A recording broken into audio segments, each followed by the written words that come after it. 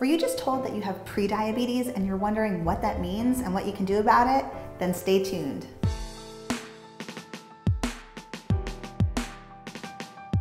Hey everybody, Erin here with Healthy Mom, Happy Family, and thank you so much for joining me here today.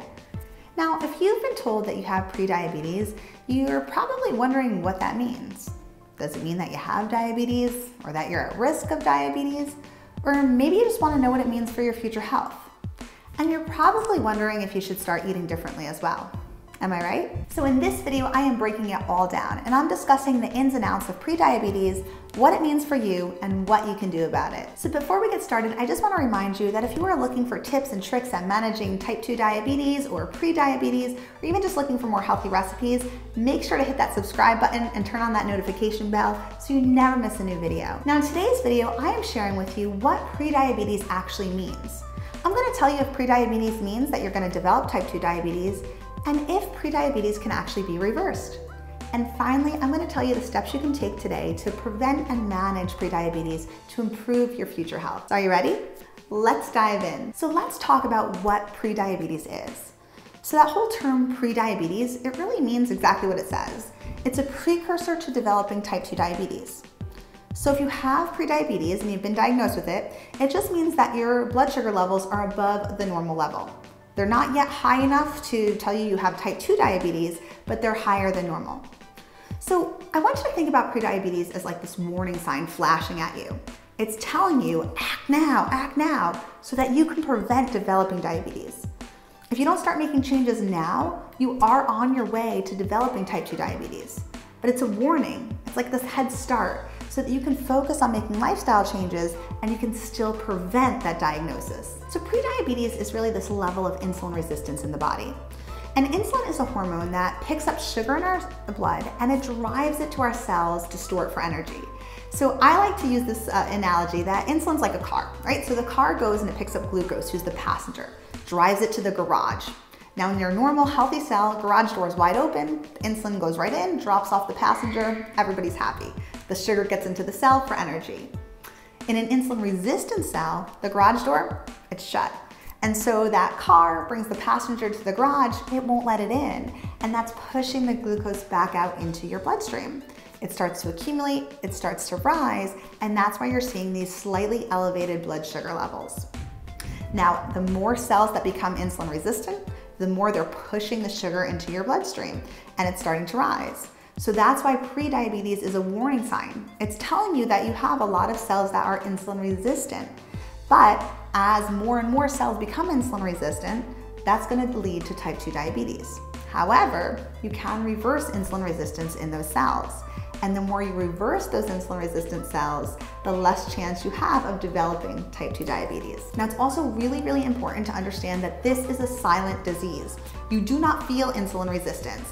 You probably didn't notice it at all. So if you have been diagnosed with prediabetes, I think it's actually a good thing, because if you didn't know about this, you would have no advanced warning. And before you know it, you might develop type 2 diabetes and have never had any idea you were even at risk. So knowing that you have prediabetes, it's actually a blessing, because now you know that your body is insulin resistant. You know that there's something you can do about it to prevent developing a chronic disease. You don't have to just accept it. If we make a few key changes right now, you can reverse insulin resistance and prevent developing type 2 diabetes. And that really brings me to addressing that common question I hear. Every time I hear from somebody who says, I have prediabetes, they ask the same question. Does this mean I'm destined to develop type 2 diabetes? And the answer to this, which I think you'll be very happy about, is no. Not everybody who has prediabetes will end up developing type 2 diabetes. It's a big risk factor, a big one. But like I mentioned, insulin resistance is reversible. So if you take action today and you follow through with it, it is possible to prevent insulin resistance and prevent the development of type 2 diabetes. But I want you to remember something too, that insulin resistance, it doesn't just increase your risk of type 2 diabetes. It can increase your risk of heart disease, cognitive decline as we age, even certain cancers. So this is something you should take seriously. Prediabetes means your body has a high level of insulin resistance. We need to reverse insulin resistance in our body to prevent chronic disease. We want to prevent type 2 diabetes, but reducing insulin resistance prevents many future health risks as well. So when you're thinking about that whole idea of, oh, can insulin resistance be reversed? Absolutely, absolutely. It does take work. You have to be consistent, but you can reverse insulin resistance. And I've seen it in many of my own clients. Now, in order to reverse insulin resistance, you need to make your cells more sensitive to insulin once again. And there's a few ways to do this. So for some individuals who have higher levels of body fat, research has found that when we reduce body fat, specifically that visceral fat, that belly fat, that fat we hold in the midsection, reducing that can reduce insulin resistance. And as little as a 5% loss of body weight can do this, especially when it's coming mostly from body fat loss, not just water weight. We don't want to lose muscle, but when we reduce body fat composition, that can increase insulin sensitivity. Now, I want you to know you do not have to lose weight to improve insulin resistance. It can help if you have a higher level of body fat, but there are people who don't that are also insulin resistant. And there's a lot of behaviors that can impact insulin resistance in our body. A big one is our physical activity level. The more you move your body, the more sensitive your cells become to insulin.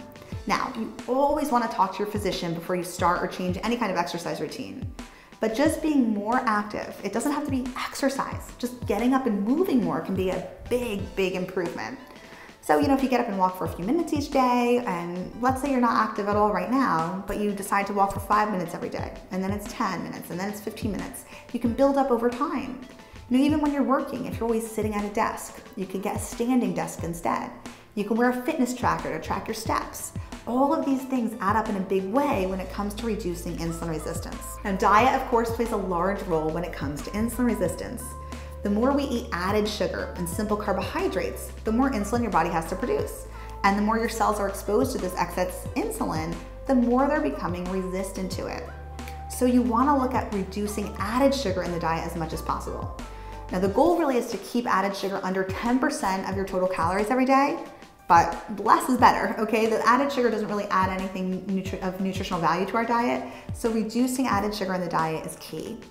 And one of the biggest sources of added sugar in the diet is sweetened beverages. So if you're drinking sodas, sweetened coffee beverages, anything that has added sugar in a beverage form, that's a great place to start because those types of beverages don't provide nutritional value. They're not letting us feel satisfied, so we're still eating just as many calories and carbohydrates in other meals, and they have a direct impact on insulin resistance. Now, if you're trying to reduce added sugar in the diet, definitely focus on reading labels, especially on any processed food. You want to be on the lookout for foods that include added sugar in the top 3 to 5 ingredients. And when you see those, you want to limit those foods as much as possible.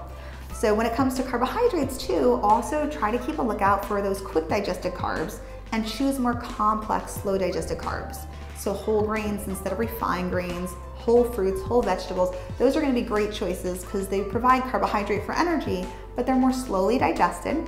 And when they're slowly digested, we have more balanced blood sugar, which leads to more balanced insulin levels, and our cells aren't flooded with insulin, which is going to make them become resistant to it. Now, when we talk about insulin resistance and reversing it, we can't forget about stress. Okay, stress has a really big impact on insulin resistance. The higher your stress levels are, the more our body releases stress hormones. And one stress hormone is actually insulin. So the more stressed you are, the more insulin is flooding your body, the more your cells are exposed to it, the more they become resistant to it. On top of that, when we have large amounts of stress in our body, this can elevate our blood sugar levels. So we have more insulin, we have more blood sugar, and all those things together can increase our risk of prediabetes and type 2 diabetes. So you definitely want to take steps to reduce stress as much as possible. And finally, I want you to make sure you are focusing on sleep. Okay, even one night of poor sleep can increase insulin resistance in the body. Just one night. And it does make it harder to control blood sugar levels. So I do have a video on natural ways to prevent insomnia if you do struggle to sleep each night. I'll link to it below so you can check that out. But definitely focus on sleep too. It's not just our diet, it's not just exercise, sleep plays a big role. Okay, so now you know what prediabetes is and what you should be doing about it. So I want to give you my 5-step action plan that will help you to start today to reverse insulin resistance so you can prevent developing type 2 diabetes in the future. So first, I want you to start being active each day. You can start with a small goal. It depends on how active you are right now, but maybe you're just going to walk for 5 minutes every day. And once that gets easy, you can walk for 7 minutes and then 10. But whatever you do, I want you to challenge yourself to just be a little bit more active each and every day. The more active you get, the easier it is to maintain healthy cells and less insulin resistance. Okay, so number 2 is I want you to cut out the added sugar. The more added sugar that's in your diet, the more your insulin and blood sugar levels tend to spike. And on top of that, we know that added sugar in the diet causes your body to store more of that visceral fat or belly fat, which further increases insulin resistance. So what I want you to do is to start by identifying the top 3 sources of added sugar in your diet and begin reducing them. And if you need help identifying where those added sugars are coming from, check out my video on how to read food labels. I think that's gonna help you because you'll start to see what sugar goes by. It doesn't always just say sugar on the food label. But once you identify those biggest sources of hidden sugar in your diet, you can start to reduce them. For instance, if you drink soda every day, try swapping it out for some naturally flavored carbonated water instead. That's a great way to cut down on all of that added sugar that really doesn't provide any additional nutritional value and instead is causing blood sugar and insulin spikes. Now, number 3, I want you to spend at least 1 minute every morning and every night fighting against stress.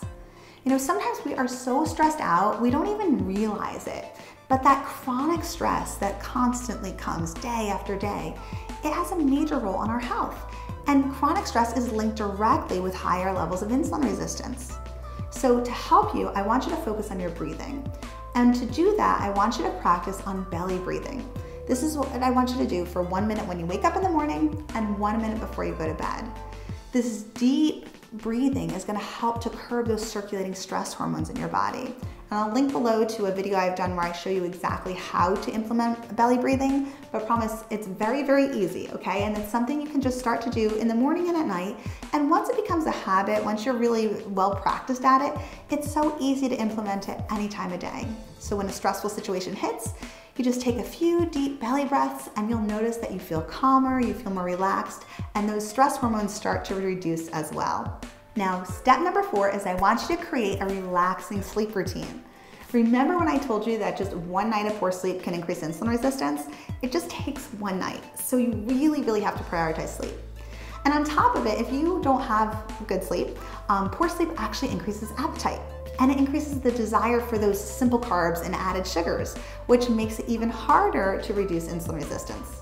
So I want you to create a really relaxing sleep environment, and I want you to focus on quality sleep. So this is going to start by making your sleep environment conducive to sleep. Get rid of the distractions. I don't want electronics in the bedroom. Try to not look at your phone right before you go to bed. Turn off the TV for at least 10 minutes before. Make sure you're in a dark room where there's not a lot of noise and sounds. Maybe even use a white noise machine if that helps. And then really try to think about relaxing thoughts, not all the things you need to do the next day, but really shift to visualization of happy, relaxing thoughts that calm you and help you to drift off into sleep.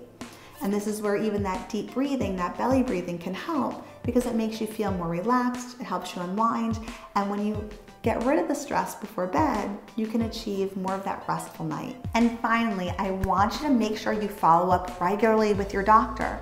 Pretty much you want to follow up every 3 to 6 months, depending on your doctor's recommendation. But remember, when I mentioned before, insulin resistance and type 2 diabetes, they're basically silent diseases. You don't feel your cells becoming more insulin resistant, and the only way to track changes in your body and to know if you're working and taking actionable steps to reduce insulin resistance and reduce your risk of developing type 2 diabetes is to go for regular health checkups. Get blood work regularly. That way you can track what your changes, if they're working. If you're taking all these steps to eat well and to reduce stress and to move more, you want to know that they're working. And if not, we can adjust and keep making changes until you start to see that insulin resistance reduce. So that's why regular appointments with your physician are so, so important. So there you have it. That is my 5-step action plan to help you to reduce insulin resistance, take control of prediabetes before it turns into type 2 diabetes. So let me know, do these action steps, do they seem doable to you? And do you think they'll help? Comment below and let me know. And if you have any questions on prediabetes or type 2 diabetes, let me know in the comments as well. And as always, don't forget to subscribe so you never miss a new video. Thanks so much for joining me.